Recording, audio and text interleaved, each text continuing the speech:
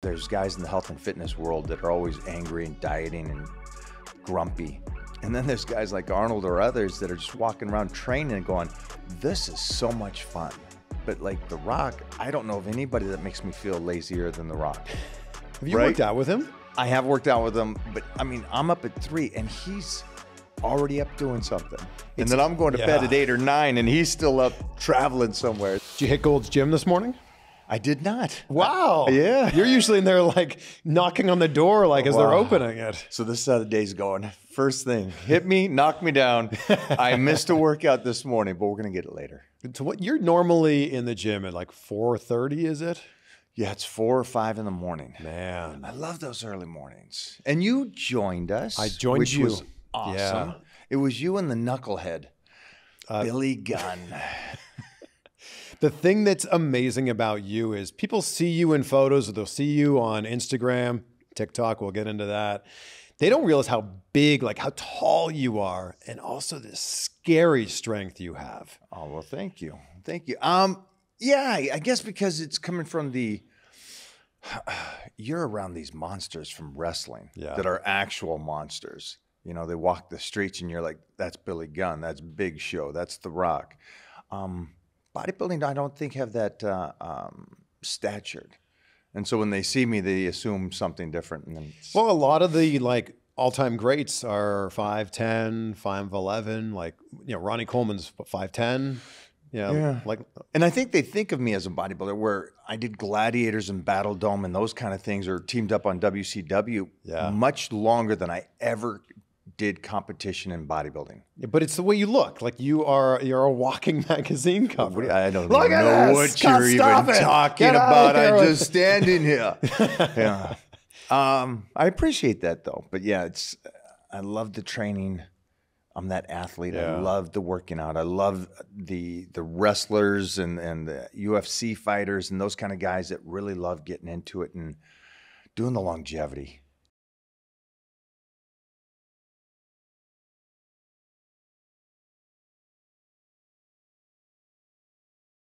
The incline bench press, and you were like, oh, yeah, it's just a warm up. You were throwing it up like it was nothing. I've been doing it a while. And speaking of this, though, first of all, cool for you getting up that early and coming in. Most people, I mean, you're doing an interview with us and training with us, but I mean, I'm talking about like the kids today, the influencers. They're like, yeah, I'll train with you, but I ain't going at 4 or 5. I'm going like 12, 1 in the afternoon, and I'm like, have a good workout. My thing has always been, if you are willing to say yes, I'll do an interview. Yes, you can work out with me. Then that's it. I'll find my way there. If I live in a different city or state, I'll wake up early, whatever it takes. Like, just say yes and I'm there. And it was so cool for you to invite me into your world. And like, it's so hard to keep up with you and Billy Gunn. And I don't know how you're 54 years old. Are you Benjamin Button? I'm trying to hang with Billy. 58? 59, right in that range. Crazy. And you're hitting 40, and something you said to me is that you're getting in the best shape going into 40. Yeah. And I wish more people did that. Like Billy and me are such good friends because we have that mentality of don't care what age it is. That's going to be our best. Well, the best thing about you is this mentality you have of like, I'm going to get it in. I'm going to get that workout in. I'm never going to miss a meal. And that's just how you're wired. And I think there's a lot of other people who just make up excuses. And Arnold has this great quote. You either get results or you get excuses. You can't have both. Yeah, and I agree with that. I mean, most of Arnold's philosophy I've adapted or lived because he's so right about all. It's one way or another. You're going to get older. So the best thing you can do is fight against it the best you possibly can. And then for a lot of us, we look at it as we get to work out, not that we have to work out. And those are two different worlds. Yeah, that's huge. When you change it from I get to do something instead of I have to do something, your whole mindset shifts around that. Have you always been wired this way? Yeah, it started early. 9 years old, I started training, eating right. But I grew up in a family that was just savages. My sisters and brothers all grew up in the martial arts world. powerlifting, bodybuilding, martial arts competitions. And you're the youngest of And I'm 9? the youngest of 10. Of 10? Yeah. So it was go time from the early years. And you know, the younger brother getting your butt kicked by your older brothers is a typical thing. Yeah. But when my sister Kate front kicked me, I was like, okay, I got to start working out more and training more and stuff. And so it was just, I've done that so long that I know no other way. And then it just unfolded into one workout day after day, into decade after decade after, now it's 45 years in. There's a lot of people that want to look at what you've accomplished and just want to go write it off to, it's just great genetics. I'd look that good too if I had great genetics. Why does everyone discount all the hard work that you put in? Wow. I guess it's just, they see a photo, they see a moment in time. And even for me, when I look at something and I'll see these videos of me as a teenager competing, and I'm like, wow, wow, okay, it's been a long time. It's hard to comprehend that I'm just that guy that never gave up and just consistently moved slowly, but consistently moved forward. You are like a walking meme right now. Yeah, I know. This is what's going on with this "baby don't hurt me" thing on TikTok it's mind blowing. I don't know where. I know we do know it rooted in TikTok and exploded there, and then moved its way over into Instagram and YouTube, into the mainstream media now. And I ain't mad at it. What was the first one? Who did this? Do you remember seeing it? Man, my team probably does. I remember just seeing a few of them because we did these great photo shoots or for a clothing company that I love, Father and Son, right here. We did this great shoot for them, and then people started grabbing all those shoots and just started throwing funniest things with them, and it just took off. And it just TikTok to Instagram to everything now. But you could have... I have no idea where it started, though. You could have been insulted by this. Instead, you leaned into this. You're making your own memes, and you have the T-shirt that says "Baby, don't hurt me." Yeah, we got shirts. We got everything. It's one of those things. You can't take yourself so serious. But you're so good at that. I've been alive long enough to know when things are so awesome, they could turn a corner, and you could be ground zero. And same thing, you could be on ground zero thinking you're going to get nothing, and the next day you get a call and boom, you're on top of the world again. So it's just, mostly at this stage, I can poke fun at myself. I think society thinks, because you get haters with social media, which is great, but I got friends like Billy Gunn and Paul White, and who talks more smack than wrestlers? Yeah, nobody. It's like, I don't know if me and Billy have ever actually had a sit-down, pleasant conversation. We're busting balls the whole time. So it's that crew that you keep tight that keeps you down to earth, that no matter how much fame or money you get, you just stay cool, stay calm, and enjoy it. There's something about gym culture and just being in there with other people who are like-minded, that are both, everybody's chasing after the same thing. It's hard to not be in a great mindset when you're in there. That's the truth. And that's like you were saying, and congratulations. This won't be out before this, but I'm going to spoil, and you can cut it out, but you're going to sit down with Arnold and talk about his incredible new stuff. But he's somebody that from day one when I met him to 30 years later, it's that fun attitude of gym culture, tease the guy, have fun with it, and laugh at yourself. And it's cool to see, because I'm an old man, but life is about, I guess they say a great quote would be, die as young as late as possible. And I love that. It's like, stay that kid, keep that enjoyment of life alive as long as you possibly can and enjoy life. And that's what I see on the people that are around me, like Arnold or The Rock. These guys have fun. And Billy, if you don't know Billy Gunn in real life, he's a 15-year-old. He's a ball of energy. Yeah. So infectious. The smile and everything. Yeah. And Paul White's the same way. It's just, they're good people, but they're down to earth, and those are the best people in the world. Arnold's fascinating to me because he doesn't need to work out at Gold's Gym. He has enough money that he could build a gym that looks like Gold's Gym. If anybody. Why do you think he still goes to Gold's? It's the community. It's the people. It's the guys. It's that gym locker room kind of banter. We grew up with it, and it's fun. It really does make lifting fun. And again, like we said, it's we get to do it, not that we have to do it. And so he'll be the first to say, there's guys in the health and fitness world that are always angry and dieting and grumpy, and you don't want to talk to them. And then there's guys like Arnold or others that are just walking around training and going, this is so much fun. And that's, again, I think the reason why Arnold still comes to Gold, still is the same way he is, still breaking balls and having fun. We've been trying to do this interview for like months, but you've been so busy with all the projects that you're working on. I feel like you're on a new set every week. So what have you been working on most recently? We are working on a great, and I'm so happy. Again, I've been in this long enough to, I don't think the world knows that I've been acting since the 90s. My first movie was Death Becomes Her in 1990. We filmed it, and then it came out like in 91, 92. But being on set with Bruce Willis, Goldie Hawn, and Meryl Streep, I never gave that up. I kept going on auditions, but it just never happened. Like bodybuilding and the covers and the romance books and all those things, or Gladiators and those things happened for me right away. Yeah.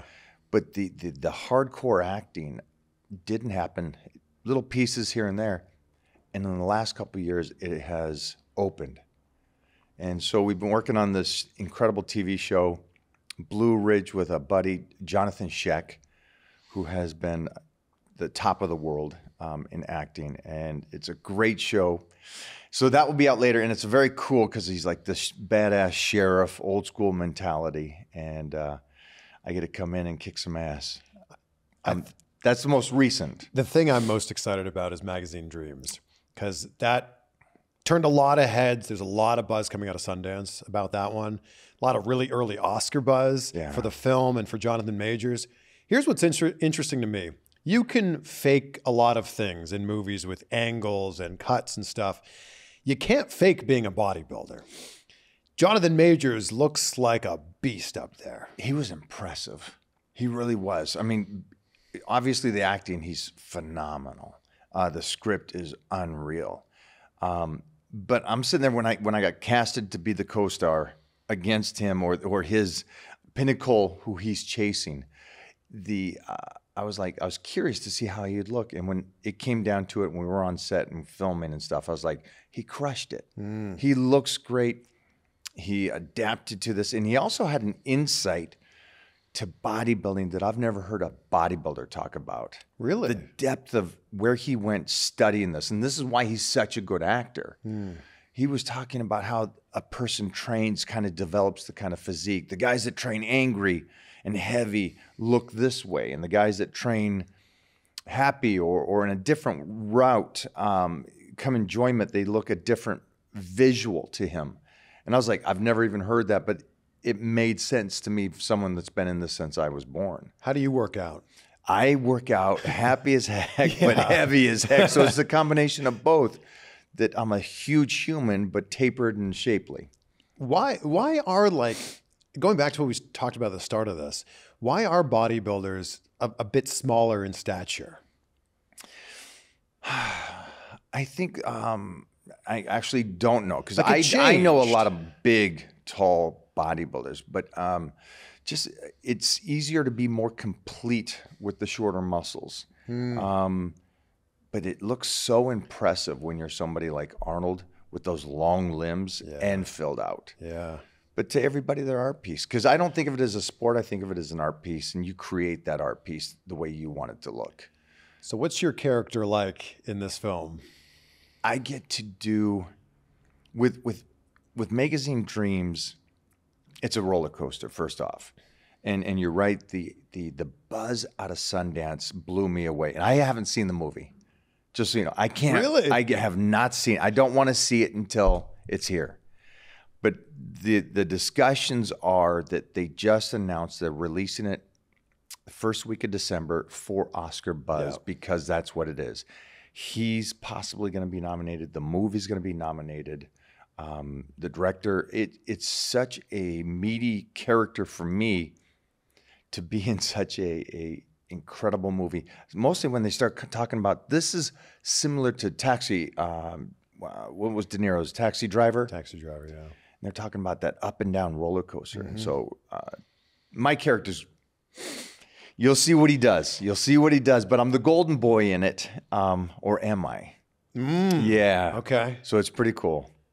Congratulations on this. Thank you. Like it's one thing to have a one scene in something or two scenes in something. It's a completely different thing to be part of a film that's already being talked about for the Oscars. And granted, it's May right now. A lot of things can happen between now and Oscar season, you know, when that rolls around, but that's pretty exciting. Yeah. So congrats. Thank you. We worked on a project, which is with Steven Soderbergh, and the director, Eddie, is amazing. We did a very sci-fi, futuristic movie called Divinity. And it also showed at Sundance, the same week, this last Sundance. And the buzz about that was it's going to be a instant cult classic.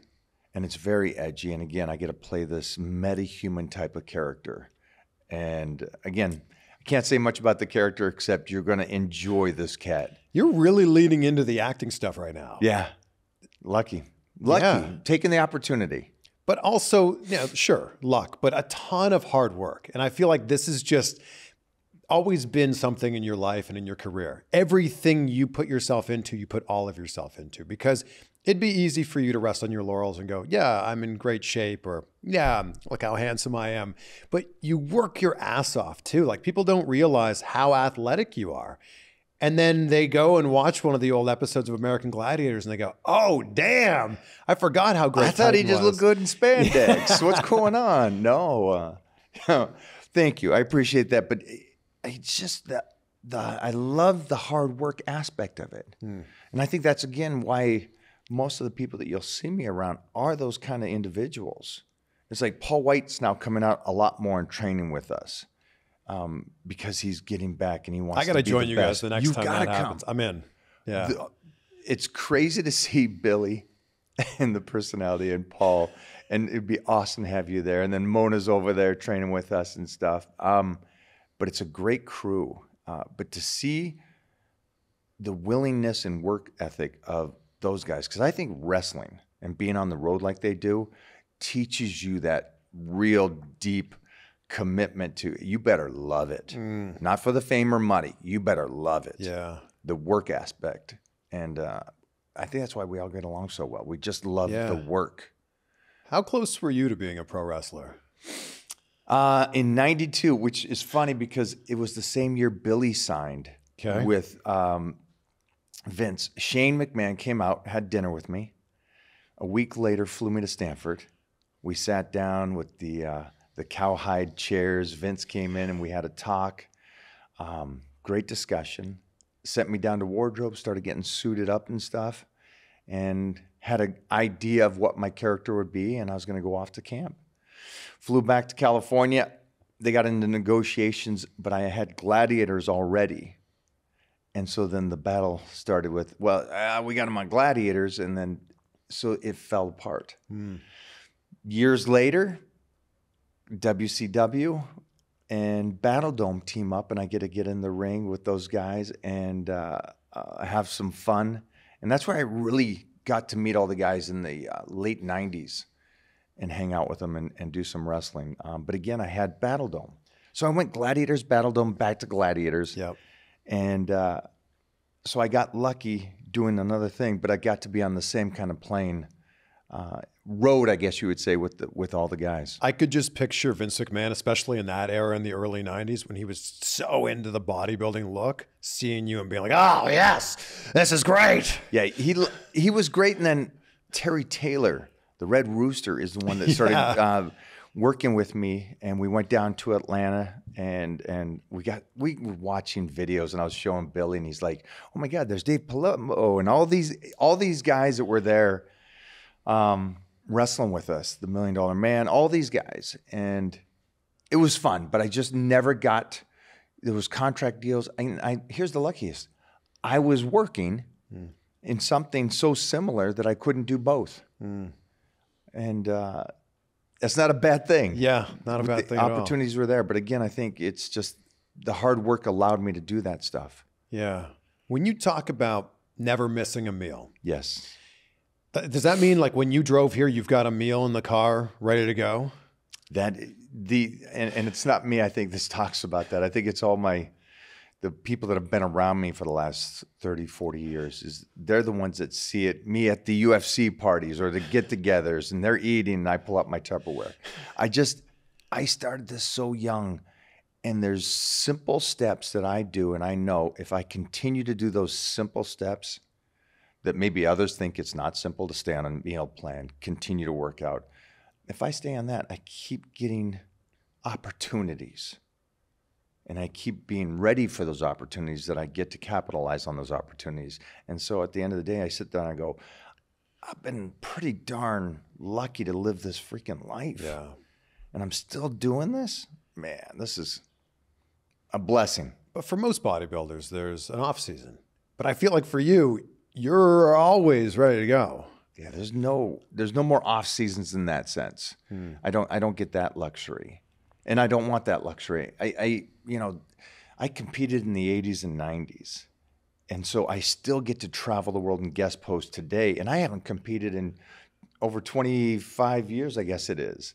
And I still get that opportunity. But it's just because I continue to do the work. Before this Baby Don't Hurt Me thing was a meme. Right. There's the viral video of you guest posing.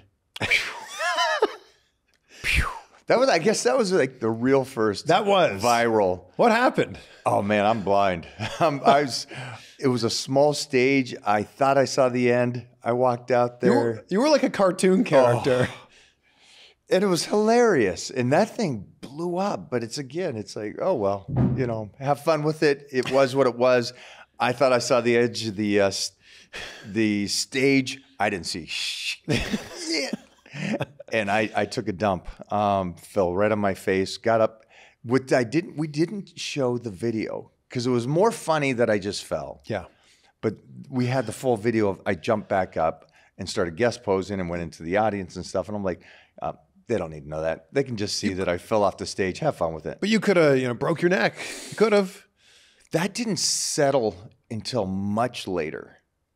And then it goes into the science of the way I lift and the blunt force trauma and all this kind of stuff that these people don't want to hear about. But I sit there, I go, that's not a 20-year-old falling off a stage. That was an old man falling a good 6 feet in pitch black onto concrete. And I'm like, I got lucky. I don't know. You're not just any quote unquote old man. Well, I did break the floor and I had to pay for that. So that's... You lean into all of that. You're okay being the butt of the joke. But on the flip side of it, does it bother you that you're criticized all the time by these online bodybuilders? And you lean into that too. Like you're okay. Like, oh yeah, fake natty. Sure. Yeah. Always have been. Yeah. You know what's funny about that stuff is you're always going to have the haters, right? Yeah. And for me, and I think is at the end of the day, I get a workout. I got a beautiful family. I'm a first-time father, a late father. And I'm like, this is just fun. If they want to believe this or that, they can go have fun with it and I'll lay into them. Because it's at the end of the day, I'm still me. I'm still having fun. Yeah. And so why be upset that these guys are saying whatever they want to? It just feels like it's not going away. And the fact that you keep kind of leaning into it, maybe it's helpful. I don't know. You know what? I do notice that it's like always me and The Rock and stuff. Yeah. That I get, and I'm That's like, right. I don't mind getting tied to The Rock in that sense. Yeah. And I love how he handles it. I mean, he doesn't maybe address it, which he doesn't need to. Nobody needs to address the haters. I like doing it because I know it irritates them even more. Yeah. I don't mind poking Joe fun at Rogan him. brought this up. Yeah. Talked about you for a while. Yeah, he on did. that podcast. And Joe Rogan has talked about doing HRT and stuff. Mm-hmm. And so it's kind of an interesting one because of the fact that he's saying that he does that. And then he looks the way he does, where I know these guys like Robbie Robinson that are 70, 80 that look, it isn't, and I think at the end of the discussion, it makes everybody, if you're going to do something, it doesn't make you the Rock. And so that's the final point. My point is, if you think something is going to make you the Rock or make you the best fighter in the world or make you the fastest runner in the world, it's not that. Yeah. A lot of people seem to think that steroids are this magical drug and that if you use them, you'll look like the Rock, like that. You go from the frog to the prince. Yeah. It's like, it does not do that. Yeah. And for people to say, well, it helps. Vitamin C helps. Sure. Taking B12 helps. Yeah. So what's your level of help? Yeah. You know what else helps? Working really hard. Yeah. Yeah. And that's, at the end of the day, full circle. The working really hard is what's got people like, even Joe Rogan, he works his ass off. Yeah. But like The Rock, I don't know of anybody that makes me feel lazier than The Rock. Have you worked out with him? I have worked out with him, but I mean, I'm up at 3 and he's already up doing something. And then I'm going to bed at 8 or 9 and he's still up traveling somewhere. It's like, I've interviewed him a bunch of times and there's been a few times where the interview has had to shift because no matter where he is, no matter what he's doing, he gets a workout in every single day. And that I have an immense amount of respect for that. You know, it doesn't matter if we're in Hawaii doing an interview for Jumanji like we did, or if we're on the other side of the planet. He makes sure that his schedule has that workout built into it. And that's how you succeed. That's how you get to the level that he's at. and he doesn't, and I agree with you. And you've seen him in that sense, and I've seen him. And I've seen him when he's got mauled in the sense of like he's trying to get a workout in, and then everybody wants pictures. Yeah. And I'm like, oh, just let him get his workout in. Does this happen to you? Like, I'm sure every time you go to Gold's, there must be people that are like, oh, when you're done, can we get a photo? Yeah, it's not at that level, but for me, when they do that, I'm stopping and taking a pic. Yeah. Because I know that I'm blessed just to still be here and recognized and stuff. And so I don't got no problem stopping and doing it. You're an inspiration for a lot of people who are younger, getting into the sport, seeing what's possible. But you're an even bigger inspiration for people who are in their 40s or in their 50s going, wait a second, I can look like that? That's possible? I hope that is. I hope that they start going, okay, let me get some of that back. Because I think most people kind of go, hey, I'm 35, done. My best years are behind me. And it's like, wow, kid, not even close. No. And now it's like acceptable to have a dad bod, but you're a dad. I'm going to be a dad in a few weeks here.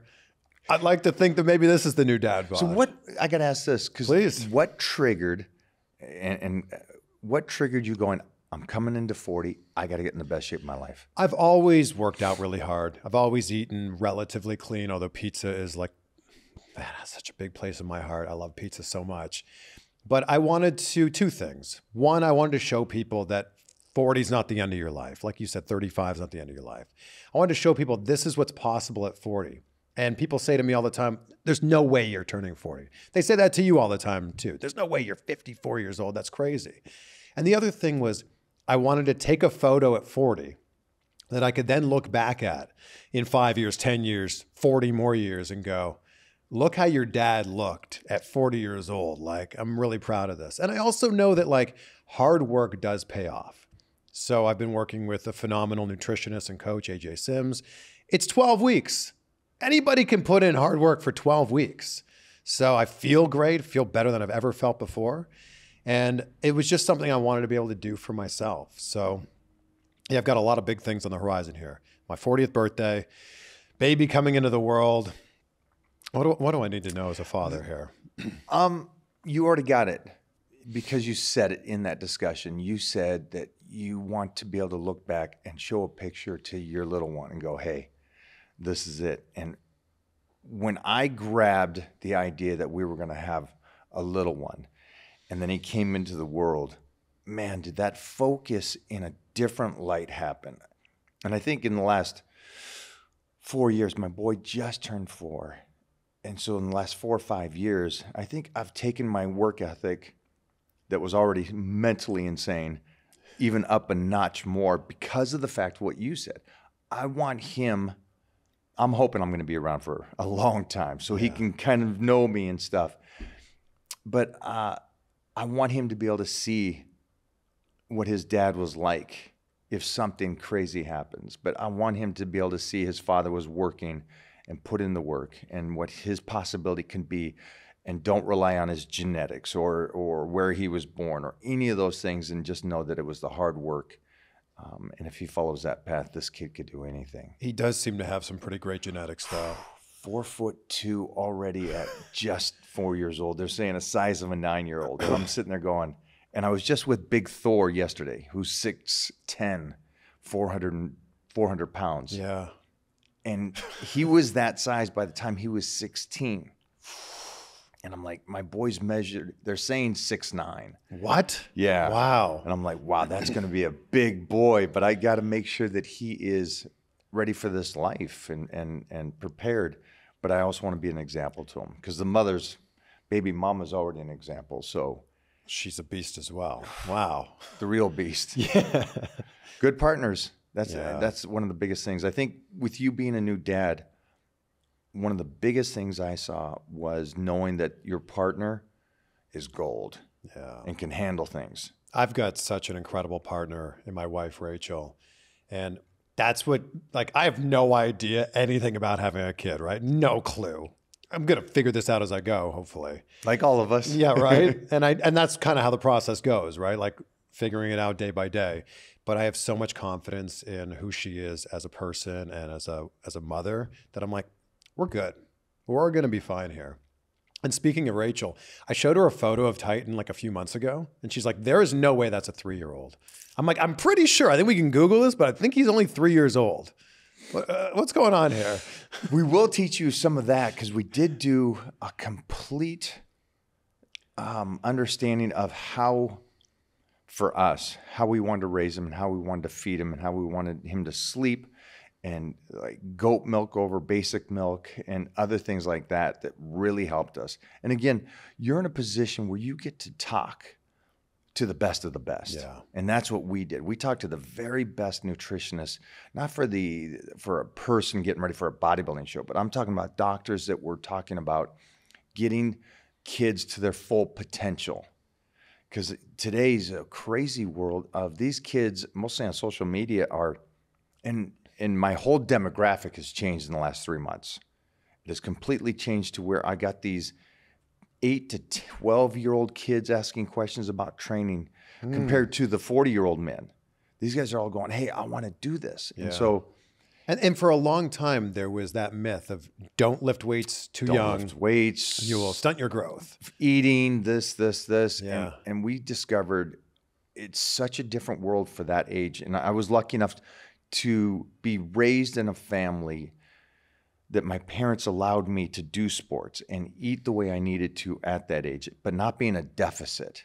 Because I see kids today trying to be ripped at 13, 14 years old. And I'm like, you're growing and you're in a deficit of calories.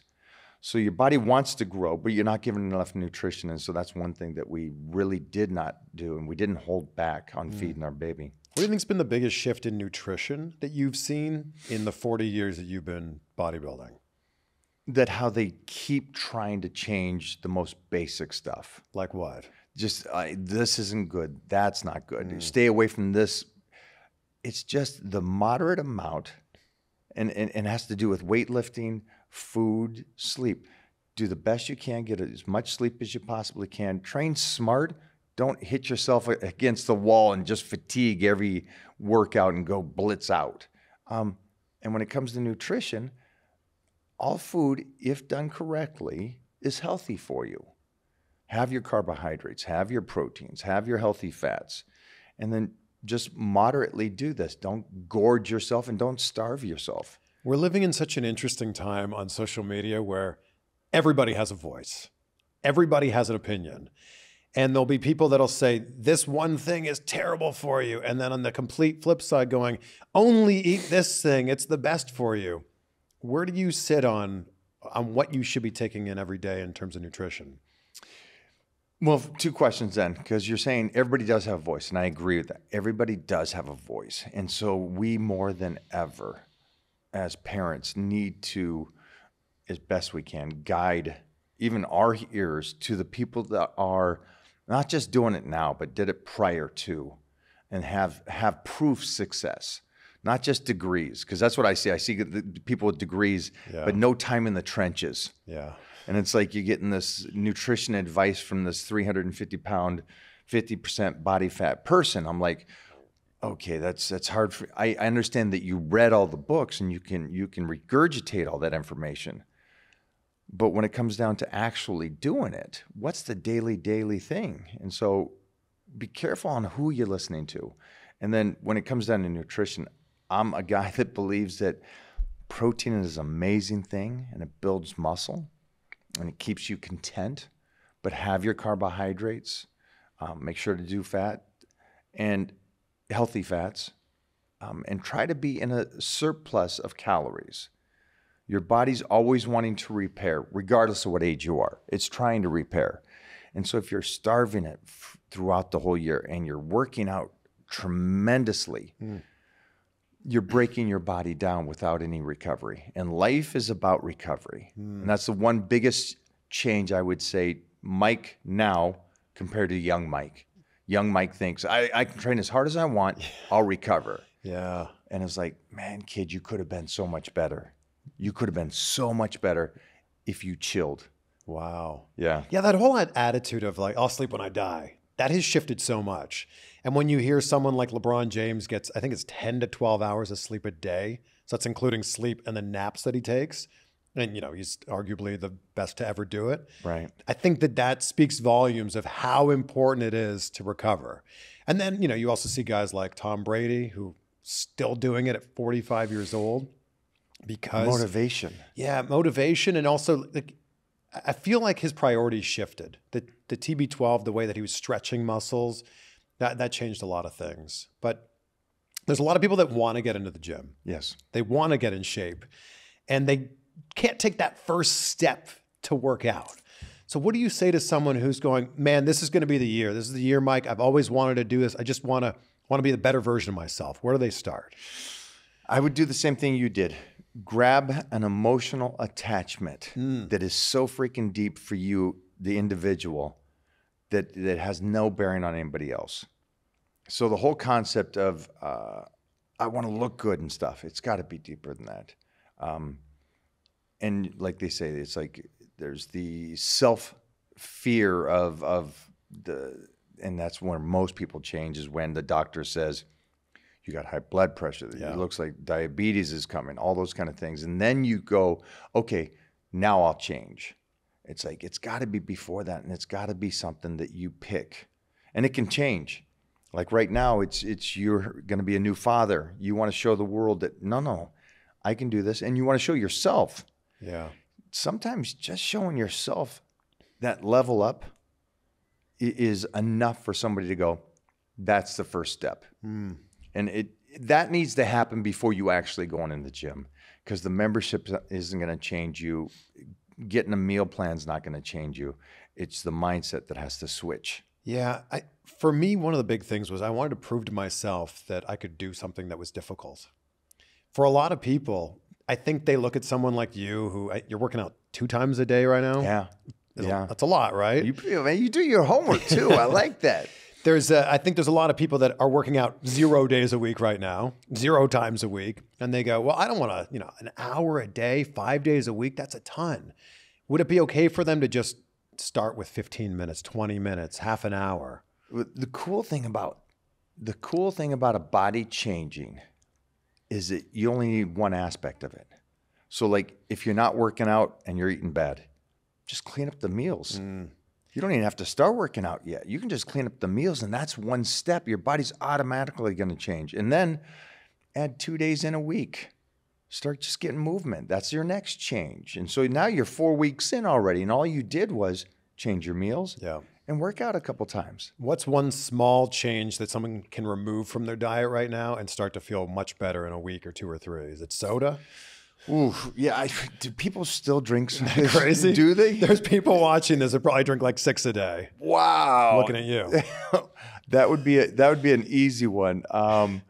Take out the crazy meals during the week, just the cheat meals and the celebration for no reason.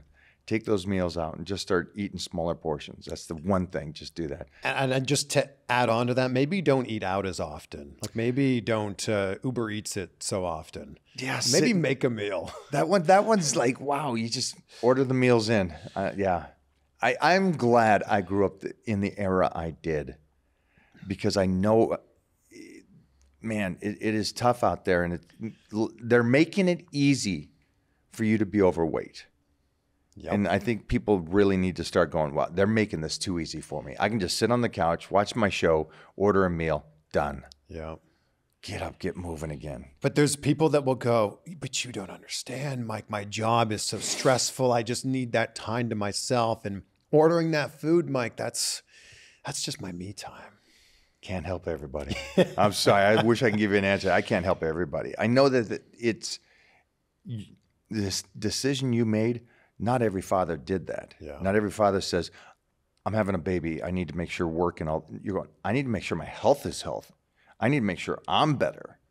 I'm a little one. I got to be ready. I got to be around here for the next 20 years. 20? I got to be around for you the know next what I mean? No, but yeah, it's like, and I wish more people would do what you did relative to, I got to work more. I got to do all this. It's like, take care of yourself. You'll get the work. I'm such a big believer in the idea if someone else can do something, that means that I can do it too. I've just got to figure out how they did it. Like, I know that in this process, I wasn't planning to look like you at the end of this, but I knew with enough time and hard work, I could at least be on my way to having a much bigger physique.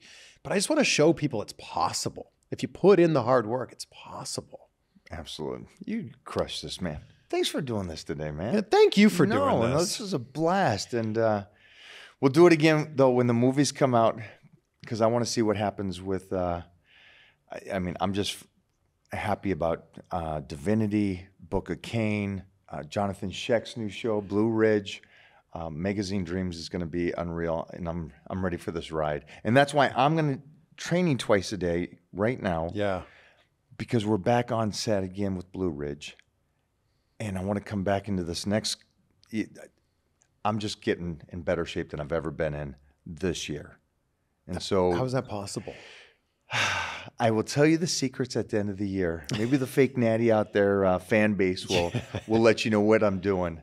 But the game plan is to unveil a physique that I've never had before at this stage. I want to hit you with a few quick ones here. Go. Seed oils are a big thing right now. What's your take on seed oils?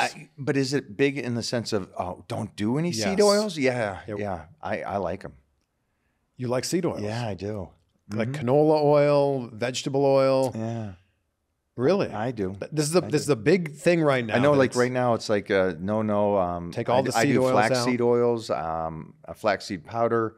I like them. And here's the thing with me is I get people are saying, pull things out, and that's a new one. That's a new one. And I know you said this can be quick, but I don't just read it. I check my blood. I check my markers. What's working, what's not working, what is out of balance, what's not out of balance. Is everything good? And then I change my diet to see what I can manipulate on my blood markers. So I take this to a completely different level. I'm more like Tom Brady. I'm doing the blood work. I'm checking it. I'm checking my sleep patterns, how well I do, how well I recover. And how much are you sleeping? I get 8. That's I get good. 8. Yeah, I'm right around there right now without the newborn here. So that's going to shift a lot. That's going to change a lot. What is your biggest pet peeve in the gym? The toughest stuff is the space. There's no more allowance on space if you're lifting something. There's just old school protocols. You don't walk in front of a person that's squatting or deadlifting in front of their face and those kind of things. Or if they're doing dumbbells, give them space to do their dumbbell work and put the weights down. So space is the biggest thing. I feel like gold is it's busy all the time. I think it is too. And that's why, again, I love because it's hard for me to change that old school mentality of training. I'm in there to do the work. I fully understand. Get some videos, get what you need for the content.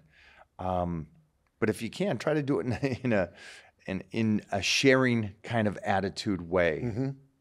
What do you think of Joey Swole? I feel like he's doing a lot for gym culture and like calling out a lot of people for the negative gym culture that certainly exists right now. I've known Joey forever, and he's also a Husky owner like I am, and always been friends. I like it.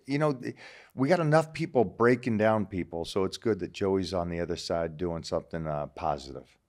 You think you can keep this mass on you forever? There's a lot of bodybuilders that as they get older, Jay Cutler's one that immediately comes to mind. He's a lot leaner now because he doesn't want to carry around that much mass. Do you think you could keep this much mass for a long time? I have attempted to drop the weight from every aspect, and I'm just a big guy. That's, Billy Gunn is, I don't know if these people know this, but he's like a 260, 270 pound guy. That's just what he is. Yeah. I'm going to always be about a 280 pound guy. That's what it is. Damn. Yeah. But that's 280 lean, and it's been like that since puberty. So that's just me. So. Yeah, that crazy story of you stepping on stage for the first time at 1,470 something pounds. 176, 14 years old. And then a year later? Then I hit puberty and it was 285 pounds. Yeah, that's crazy. But I thought, okay, it's decent. But I mean, all kids grow during puberty. I just timed it that I was doing so much good training and eating before. Yeah. And then also on stage was 176 sliced down. Sure. As a 14-year-old. And then 285 was me powerlifting at 15 and a half. But just taking advantage of all the growth hormone, the testosterone that's coming in during puberty. And I wish kids would know that they're growing until their early 20s better than anybody at any gym. Yeah. And don't waste that time. But also don't stop that time of growth. Don't try something outside of your body. That's the biggest pet peeve I have. And that's the only thing that upsets me without the haters and stuff is these guys go, say something. It's like, if they don't want to believe all the drug tests I did and never got busted for it, never got busted. I don't know how you'd say it. I did all my drug tests and never got a negative for 25 years, 30 years. I did those. And they'll just go, oh, well, you cheated through them, whatever. Don't put that on the youngsters, because the one thing I don't want any kid to do is to do that and stop their potential of what they can be. Yeah. Because the stuff that they're talking about is you'll be great in your 20s, but the time you're 40, that back nine is not going to be pretty. Yeah. And that's what I see with a lot of the guys that retire is like their back nine, their later years, they're so destroyed. And I wish they didn't do that stuff when they were younger. What's the one thing that you know now to be true that you wish you knew when you were getting into this, when you were just starting out? That I can't outwork by working out so hard somebody else. So like I had the greatest coaches because they were the best power lifters in the world. And then I was training with the best bodybuilders in the world by such a young age. Yeah. And my whole belief was if I outwork them, I'll be better than them. And that's not health and fitness. It has no bearing. You can outlift a guy, you can work out longer than the guy. It has nothing to do. All you're doing is beating your body down. Maybe his body can grow doing that much work where your body can't. And that's the one thing I just wish I chilled. And I said that earlier. I wish I just did enough to get better and not think of ego lifting or trying to outwork everybody. That sounds like the old adage of the only competition is in the mirror. Like that you're competing with yourself every day. Yeah, because that's all you get. Yeah. It really is. When it comes to bodybuilding and strength and stuff, because all you can do is if you're chasing numbers or chasing a physique that somebody else has, you're going to hurt yourself. And then you can't do nothing. Because the sick man wants one thing, the healthy man wants 100. I love that quote. Yeah. So I end every interview talking about gratitude because it's such an important part of my life. I wake up every day. I say out loud 3 things I'm grateful for. And I do that before going to bed as well. What are 3 things in your life that you're grateful for as we sit here right now? That I still have my puppy, my best friend, the longest in my life right now. That I got a baby mama that is incredibly supportive, and then I get to raise my son, who's absolutely changed my life for the better, and shows me what life is about for me. I love that. I feel like we got to end this with a look at these guns. Look at these right here. Are we doing a classic pose? Oh, sure. Is it this one? Yeah. Look at you, man. I got at you least ain't 40. Come on. You're Look very, at you. You Look ain't at you. Come on. How old are you, really? You're like 35? a walking soap star. Just hi. So, what are we doing today? Hey, what do we have going on? We got to do that little. I don't know where we went with that, guys, but enjoy. I don't know how we fit you into this shot. You are a very large man. But thank you, sir. We'll be doing this again sooner, and congratulations again. Hey, I am so excited for you to be a father. Thank you. I'm so excited, and I'm so excited for everything you've got going on. Thanks, Ken. Congrats. Hit it. And look at it. Oh,